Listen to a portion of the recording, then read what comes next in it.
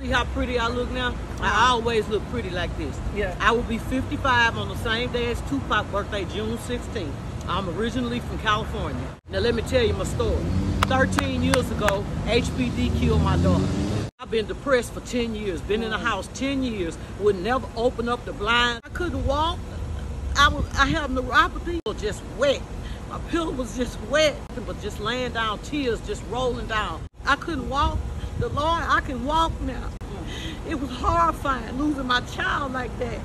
After about 10 years, come on now, I forgave the officer because she kept lying, talking about they was going to the movies. And my son, she was paying him to say they was going to the movies.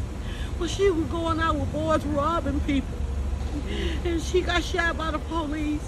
And I'm not gonna lie, I was on drugs, but I was a functional drug addict. I was professional. It's a difference. I never looked like nothing. I always looked good. And when I got ready to go buy my dope, I dressed up. Hallelujah. Wait a minute. Hold on now, because we ain't just rolling up to buy dope looking like nothing. No, I'm in a Benz. Bitch. I'm in a Benz and in a Tahoe with big rims on. Big body. So they say, here she come, here she come. They say that bitch finna, oops, no, you good. That bitch, they say that bitch finna spend some money. So I say whoever first, that's who gonna get it. I don't care. So they will run up. The second person, I'll give you $10 for gas just for coming. So anyway, girl, I finally been clean for about 7 years. 7? That's a powerful number. 6 is a powerful number. No, 7 is the number of change. My date of birth is 6/16/69. But no, baby, I'm an angel. I was a homeowner in Sugar Land. I had a professional job. I was a clinical lab technician at MD Anderson, Gulf Coast Regional Gulf. Stop judging that book by its cover. Methodist Sugar Land, working in the laboratory. I became homeless. But while I was homeless, I saved all my family heirlooms and everything that I had. I finally got myself together. I got picked up by a program. Unfortunately, they were black and they was out of third ward. The name of the place is used to be called Change Happens. Now it's called Civic Heart at 3131 Emancipation Boulevard. They kept putting me in roach and rat infested apartments. So finally I called HUD. They say you can find your own place. I found a beautiful place in a gated community, individually owned condominiums. The landlord lived in California. She a Chinese woman. My refrigerator went out, so I told them.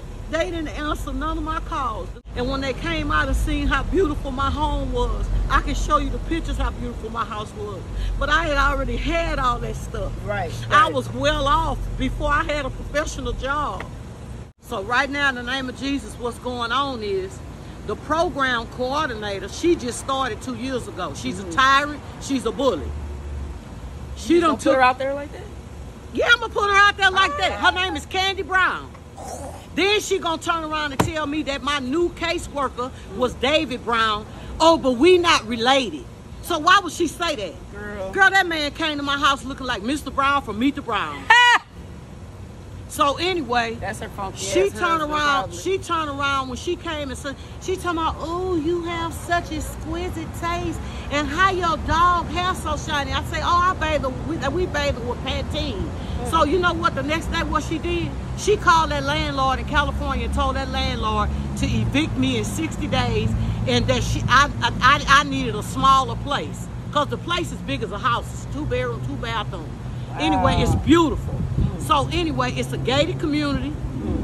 Everybody there own their place. They elderly. It ain't nothing but elderly people and working class young people that got expensive cars that live in there. It's only one way in and one way out. I love it. God bless me. So she tried to sabotage me by calling the landlord, telling the landlord. Oh, she sabotaged me. Okay, she did do that. So anyway, what she did was, since the landlord wouldn't go for it because she knew I had to have surgery, she turned around and sent me a termination letter. I got it right here. I done did all my paperwork and everything on there. Here's all Candace my Brown. Here's all my paperwork that I done filled out and everything. Okay, that's fine. Okay, so anyway, she sent me a termination letter saying I was terminated out the program because I didn't have a letter for my emotional support dog and that I damaged the property by removing the refrigerator. The landlord told me, she said, if the refrigerator don't work, I'm not going to fix it. I just put you a brand new air conditioner in there. I can't afford it. So I went and got me a refrigerator financed by Cons that I'm paying $113 for. I also had to pay for my own pest control, Terminix. I got the receipts for that. And she said that I removed the thermostat. I had to change the thermostat because the thermostat wasn't working with the air conditioner. So she sent me a termination letter saying that that's the reason why I'm terminated from the program. And I done blessed so many people. My house was a revolving door. Everybody that was homeless. I had a big 2-story home, a 4-bedroom house. Everybody that was homeless, I would let them come and stay with me. I had to stop because people just don't want to do right. People just don't want to do right. I done help everybody. And everybody say, close your door, stop it. All of their children, I had a Tahoe. All of their kids didn't have no way to get to practice and everything after school. So I had an after school program at my house for 4 years. Some of them are doctors now. Come on. God bless y'all. God bless y'all. I don't know where you're going to see it at, but my name is Keila Chantel Lee. I live in Houston, Texas. I was born in Inglewood, California. I will be 55 June 16th. I'm going to California. I got me an Airbnb, and I already rented a convertible Mustang. I'm finna do the damn thing. Love y'all. Kisses. We love you too, boo. Where you gonna put it at? On YouTube. Go ahead, girl. How I'ma find it? Let me give you my card. My parents were very intelligent. My mother worked for CBS Studios, and when we were children, in the 70s, we used to sit in the audience at Good Times and All in the Family and all that. My mother was an accountant at CBS Studios in West Hollywood. And my father was an aviation engineer. He worked like for NASA, Hughes, McDonnell Douglas. We grew up in Baldwin Hills, California. So if you ever heard of Baldwin Hills, they had a show. Yeah. So you know we was kind of well off. Right. So, but years later, though, how have you been able? Because you went through depression as well. Right, and PTSD. And PTSD. Because my parents were murdered as well. I never did mention that. Okay. They were murdered individually. All 3 of them. My mother, then my dad, then my daughter. Okay. So how have you been able to keep your mental well? Well, in the beginning, I destructed myself, and then I continued to pray and ask God to deliver me from all of the trauma that I had been through. Right. I also have had treatment and medication as well. Some of the medication really doesn't work.